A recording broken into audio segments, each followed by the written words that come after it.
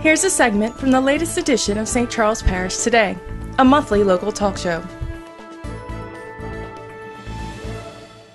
For a resident in St. Charles Parish, the Bonnet Spillway is the ideal weekend spot where one can enjoy boating, fishing, camping, and other outdoor activities. It also plays host to one of the parish's most unique parks, the Wetland Watchers Park.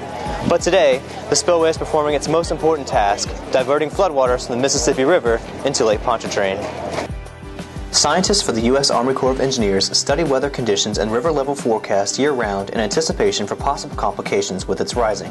One solution to the rising river is the opening of the spillway. While the Army Corps controls the operation of the spillway, the parish maintains its recreational amenities. The parish also plays a role in facilitating operations when the spillway locks are opened.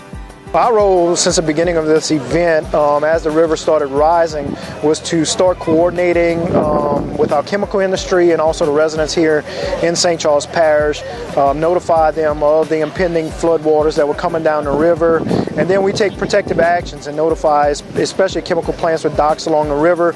We let them know what the projections are for future water, and then we talk about the opening of the spillway, which helps all of the industries downriver because the water won't continue rising there.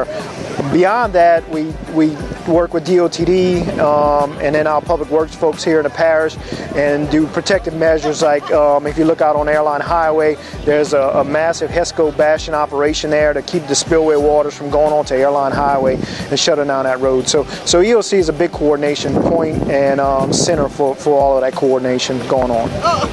For more information on the Bonnet Spillway and the recreational amenities it provides, residents can always visit www.stcharlesparish-la.gov/recreation.